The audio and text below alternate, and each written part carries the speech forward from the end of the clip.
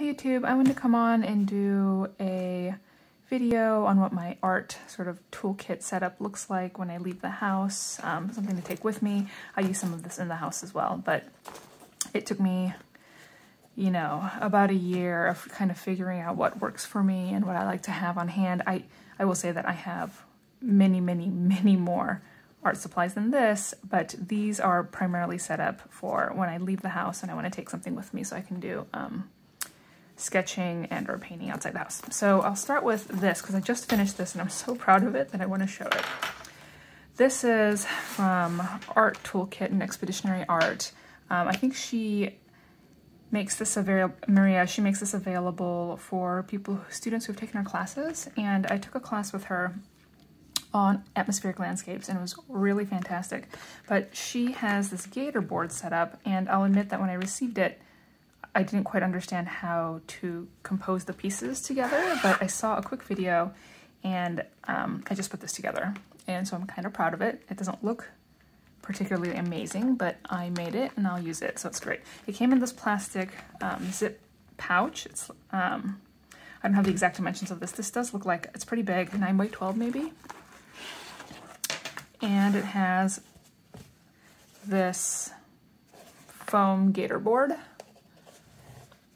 I'm not sure what gator board is, to be honest. It's like this really thick cardstocky thing with foam in the middle, and it came with these 2 rubber bands that are really good and firm. And it came with these strips of book tape, and that's what I didn't quite know what to do. So it turns out actually what I ended up doing was taping the sides down, not in any particularly elegant fashion. It's kind of hard to see. This is about an 8.5 by 11 size. And you can open it. Oh, it's upside down. You can open it, and this was a sticker that she sent along. It's her logo. And in one of her videos, she shows that she uses kind of paper slats to use as like a folder. I happen to have this old, large 3M folder hanging, clear adhesive pocket from Erin Condren sticking around. So I decided to just use it here. And my plan is to use something like sheets from this gorgeous Choose and Keeping small art pad, which has these cotton linen sheets, which are absolutely fantastic for watercolor. 100% cotton, old rags that have been repurposed and recycled, and it's just beautiful. So here's a sheet that I did some swatching with, and what I'll do is I'll take a bunch of these sheets, and my plan anyway is to, you know, sort of put them in here, carry them along, and when I'm out and about, I can, you know, I can open it up, pull one out, and then sort of attach it back on as so. These are they're super strong. And then I could sketch landscapes and urban settings and paint and do whatever I'd like. So that's the plan with this. You know, however, so it's nice to just have a sturdy board that I can use to do that. So what I did was I took the book tape and I just taped it all around the sides. And this hinge was, I'd say, the hardest part, because I had to figure out how to tape it so that the hinge would close. And so yeah, I think this will be, it's super lightweight, but really sturdy. So I think it'll be good to have on hand if I really plan on doing a lot of sort of outdoor sketching and painting. I have this gator board. And then this is the primary art kit that I have. This is an A5 size. This is also from Art Toolkit Expeditionary Art. She just has all of these really great things that are really designed for doing art on the go, out in the field. This is made of a really sturdy Kurdura nylon fabric, and I've taken this a number of places to sketch and things like that. And in here, so you can get these packs where it comes with, you can just get the cover, but you can have it filled with stuff as well. And so with this, I ended up getting a palette. I have 2 separate palettes from her. She has these really great, super thin. The only thing I have thinner are my Viviva color sheets that I'll show later. But these are just so So compact and beautifully made. There you go, art-toolkit.com. And let's see, this one I think may have, nope. This one is I use this one for just the mixing palette. So she has this mixing tape down, and they're these gorgeous magnetic strip pans, and you can get them in multiple sizes. So anyways, I just use this one for mixing. 3 different mixing plates here, and then, or wells, and then this plate here. And the way that it's designed, it's just, there's a lip in here so things don't fall out. It's just really thoughtfully made and designed. It's the mixing palette, and in here are my actual colors. These are the colors that I use the most when I'm out and about. So she has these, what she calls, I think these are demi palettes. These are these little ones. These 6 are a part of her, 6 of these are a part of her Daniel Smith Essential set, which I have elsewhere as well. And then the rest of them I just curated. In here I have just the colors I use the most. The one that's missing is the Indian Throne Blue by Daniel Smith, but I'm gonna have to wait to put that one in. Just a lot of Daniel Smith, Mission Gold. I have a white gouache, a Sennelier, and there you go, that's what these are. Oh, and a Schminke. These are just colors I tend to use a lot when I'm out. These are fantastic. And they're all stuck in here with magnets. And it doesn't look that big, but it is plenty big, and there's also another mixing surface up here. And these just do not fall out. They are sturdy and super, super slim. Yeah, these are just so, so great. Love these. Okay. Has her little logo at the bottom. In here I also have, so this I got separately at a local art shop. This is a little water receptacle. What I like about this one, first of all, is that it, screw it. But the other thing I like about it is it has this clip. It makes it a little bulky to carry around, but it's okay. It has this clip that what you can do is you can clip it onto paper, sketch pad or something so that the water doesn't go flying or you accidentally knock it over or something like that. So that's nice and handy to have. I also have another water holder. This is on Art Toolkit's site, but it was out of stock for the longest time, so I actually ended up going to the source to get this, Sea to Summit. And it's just like the perfect little size. It does freak me out just a little bit because it's so narrow at the bottom, at the base. I'm always afraid it's gonna top over, but this has been really, really great. And I just push it together when I'm ready to go, and it's so, so compact. It's really great. It is more compact than this one. This one is a bit sturdier. I have both of those. And then I have in here, this is from her as well. I think this was, I don't remember if this came with it or extra. This is a little spray bottle, little mini one. Great to spray paper or my palette. It came with this little syringe. That is really handy if you have water, if you want to. It also came with this water brush. So I can't remember if it came with this one or if this is one I had. But this is just a great way if you have a water bottle on hand to fill it with water and then refill this thing. So you aren't trying to pour a bottle of water into this little tiny hole right here if you run out. It's just always handy to have a water brush if you are really in a hurry and you want to do something quick. So there's that. I think that's everything in there. And then it came, let's see, it came with 2 little binder clips. These are mini, a ruler. It also came with a pencil and a fine liner. And I normally carry around a pencil and fine liner, but I don't have it in here right at the moment because I have it in here, which I'll show you later because I use that daily. This is really meant for when I'm leaving the house, which is why I have a bunch of travel watercolor brushes. These are my primary watercolor brushes. Actually, let me move pull. There's one in here too. I think I'd say I have, what is that? 2, 4, 6, 7. This one is Rosemary & Co. I just picked this up from Art Toolkit, Expeditionary Art. This one is an eradicator. I do find that it's useful to have an eradicator. This one is nice and broad, so I like using this. These two are, I think, I should label these because their labeling is non-existent. I think this is an Escoda Reserva. Yeah, these are all, I think almost all of these are Kolinsky Sable. These two are, this is a Escoda Reserva size 2 round, an Escoda Reserva size 4 round. I'm not gonna put those lids back on while they're dry. And then here I have, oh, this is not Kolinsky Sable. This is a silver black velvet 6 round. I love these two. So here we have, there's just versatile sizes to have on hand. 2, 4, 6. I think I have an 8 somewhere too.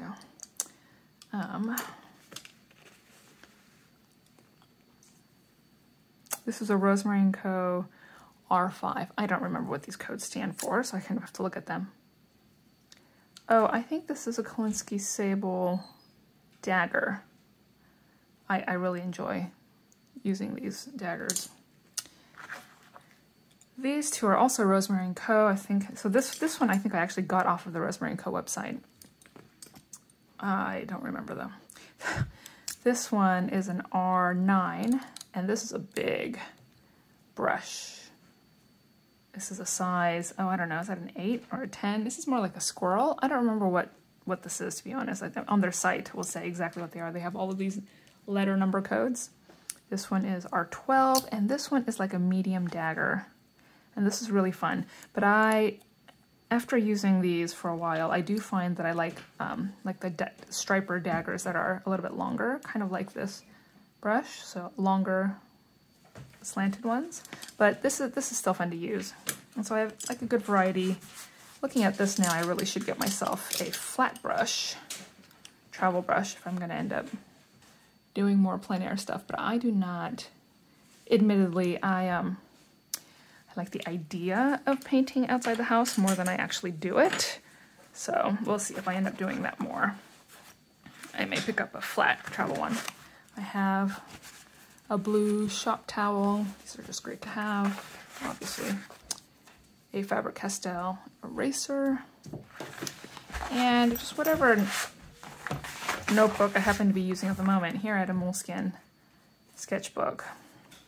The last time I was out, we went to Pigeon Point Lighthouse towards Big Sur in the Bay Area, and while my kids were playing on the beach, I think I just sketched that. And I had planned on painting it, but didn't have time to do that. So this is my sort of, I'm going out of the house, I want to paint, I want to sketch setup. And I really like this. I mean, it's not the teeniest, tiniest thing. This has to, you have to be sort of deliberate, but you know, if I want to carry everything with me, which I am somebody who likes to carry everything in the kitchen sink, then you can't really do better than this. I really enjoy this. There's that. And then this is the Etcher, oh, I don't remember what this was called. This is meant to be used in conjunction with a big satchel. Like you can attach it to the big satchel. It's big, and I mean, this is solidly constructively made. It's waterproof. It does have a shoulder strap, an adjustable shoulder strap that you can attach this way to be carried like this, or to be carried landscape. If you want to, you know, dangle your, it's basically a glorified, expensive pencil case, and it is very pricey for a pencil case. I think I paid close to $70 for this on Amazon. But I have it, and I find myself using it every day. So this one is packed with all of my supplies that I do use almost daily, since I do sketch and just play around at home. So in the front, and you know, when I'm lying in bed, which I'm doing a lot lately since I injured myself, it's just good to have these Viva color sheets, which, you know, are not, I don't think they're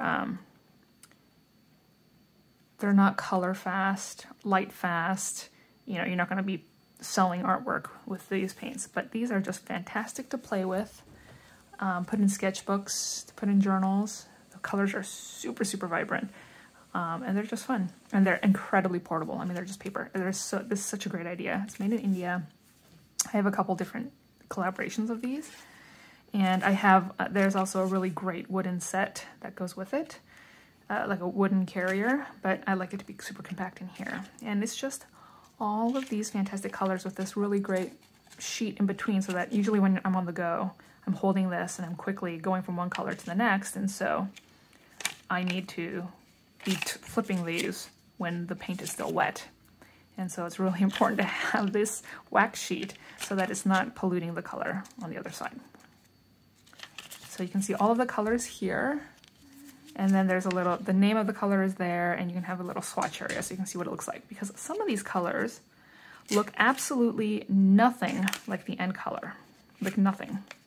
It's really fascinating. This one is a great example. This is definitely green, and the color is purple. It's called Violet. So it's really good to have that. And in the back, there is this, this paper mixing palette, which looks like it would not work well at all, but honestly, it works really well. I've been really pleasantly surprised with that. So if I really need to travel light, all I need is this, a pencil, oops, a water brush, and some paper. So it's good to have on hand. So in here, it is fully waterproof, has a little D-ring. I think this is the D-ring that came with this pouch, but I can't remember anymore. So a lot of stuff in here. I mean, it's designed to carry more. I actually, you know, if you think about all of the slots that this thing has, I'm not sure you could actually carry everything. It seems like you should be able to, but because it gets really, really bulky. There's a full-length zip pocket back here. Nothing is here. Not sure that much would fit there anyway. It's a full-length slip pocket back here. I just kind of prop my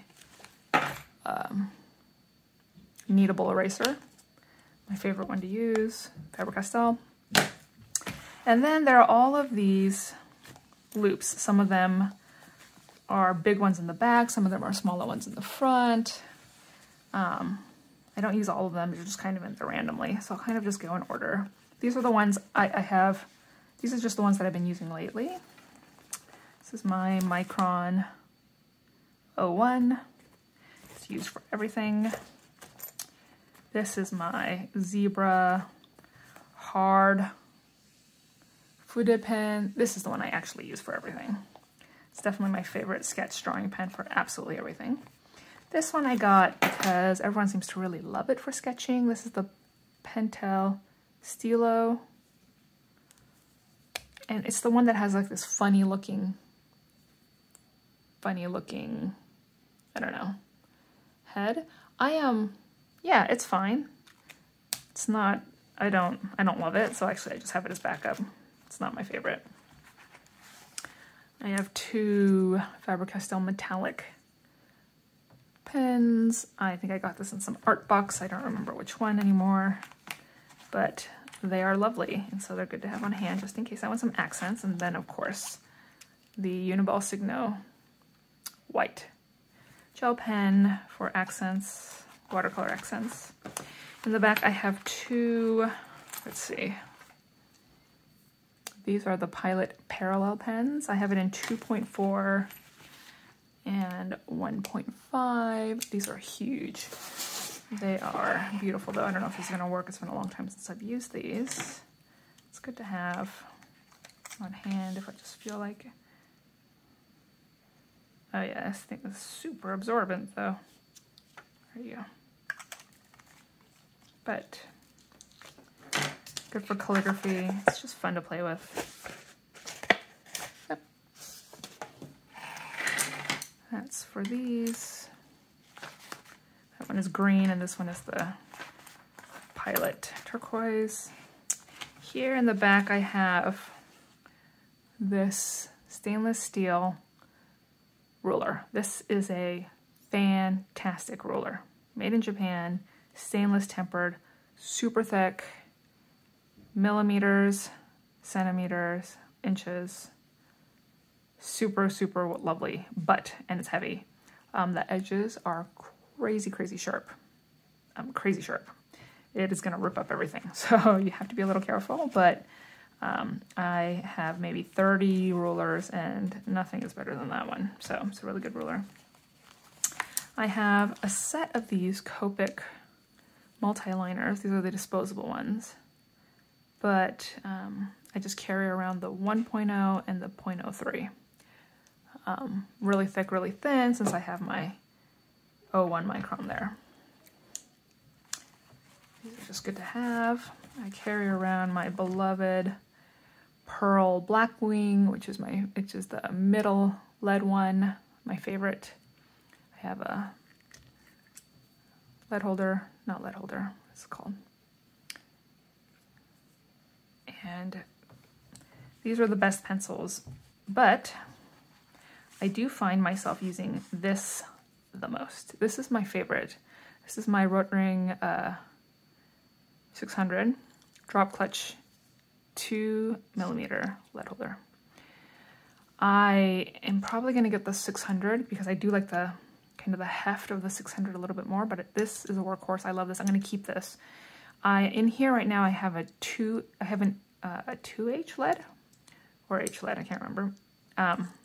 Because for watercoloring I like to have really faint lead marks, but 2B is my favorite lead to use. So I think I'll maybe put the 2B in here, and then in the 800 I'll put the 2H. So once I get that, but this is the one I use every day. I love this. I use it for everything. I have a Pilot Color Eno 0.07 and a light blue color pencil. I think this is a 2B light blue. I just like 2B in terms of lead grade. It's soft. I don't need to push that hard. You can see it. Doesn't always erase that well for watercoloring, but I love it. And this is a Rotring 800 Plus, which means it's not, so I want to get this in the 800. This is the lead holder. This is not a lead holder. This one has the heft of the 800 though, which I really, really like. It's a little bit thicker. The barrel is a little bit, I don't know, everything just feels a little bit more solid. This is a 0.7mm mechanical pencil, not a lead holder. And this is a stylus, which actually I end up using a ton. I use this for my cell phone, my tablet, Chromebook. I do find that the stylus is very handy and useful. And when you depress the top, nothing goes down. So what I have to do is I have to flip it. I have to, I guess, turn the knob here, and then the pencil comes out. And then it's just a normal 0.7mm mechanical pencil. And in here I have 2B lead because it's my favorite lead. And then I could undo it, and some stylus again. So this I just like to have on hand mostly for jotting quick notes, or mostly as a stylus. For drawing, sketching, I really like the lead holder more. So that is, there's just plenty more options of where to put things. There's a loop here in the middle, there's a flap up here. I don't make use of all of it. There's a Velcro back here to like slide this into backpacks of sorts. I don't do that. Realistically, if I'm gonna leave the house, I don't know, I haven't left the house with this yet. Maybe in the rain, this would be great. Well, I can't say that I'd be sketching in the rain, but this is very, very durable. I mean, this is more durable than this one, only because this one is coated in this crazy waterproof fabric, and it is thicker. But I love both of them. I think about this more as like an everyday, rugged, drawing utensils, everything. This one is really dedicated more to sketching, painting outdoors. So I love them both, and this is my setup for art on the go. Thank you. Bye.